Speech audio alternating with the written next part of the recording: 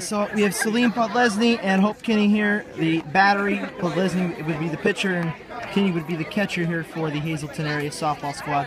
I want you guys to talk about what this district championship means to you guys.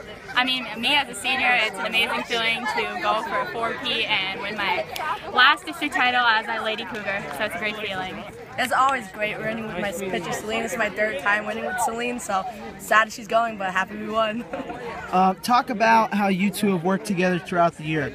Obviously, not every pitch of the season is going to go your way. Talk about how you guys kind of regroup and find the way to get things going. Well, I mean, she's my best friend on and off the field, and she knows me really well. She catches me high school and travel ball, so she definitely is able to keep me in check and tell me what I'm doing wrong and, fix my pitching. So it's a really good relationship we have. Yeah, I love Celine. She, sometimes she'd be a little off the side, but she's always the best. I'm going to miss her when she leaves. She means a lot to me.